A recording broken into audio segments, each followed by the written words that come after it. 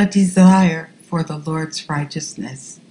I remember right off, when considering following the Lord Jesus, the prophecies which identify our Lord Jesus as our righteousness, as the one that supplies the water and bread of life, also gives us our direction for that which we are to seek after in choosing to overcome our sinful, weakened, carnal flesh.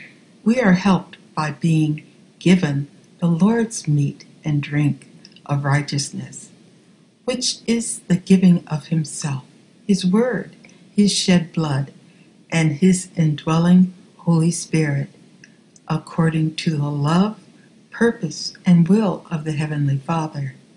John 6:54 through 58. Whoso eateth my flesh and drinketh my blood hath eternal life, and I will raise him up at the last day. For my flesh is meat indeed, and my blood is drink indeed. He that eateth my flesh and drinketh my blood dwelleth in me, and I in him. As the living Father hath sent me, and I live by the Father, so he that eateth me, even he shall live by me. This is that bread which came down from heaven, not as your fathers did eat manna and are dead. He that eateth of this bread shall live forever.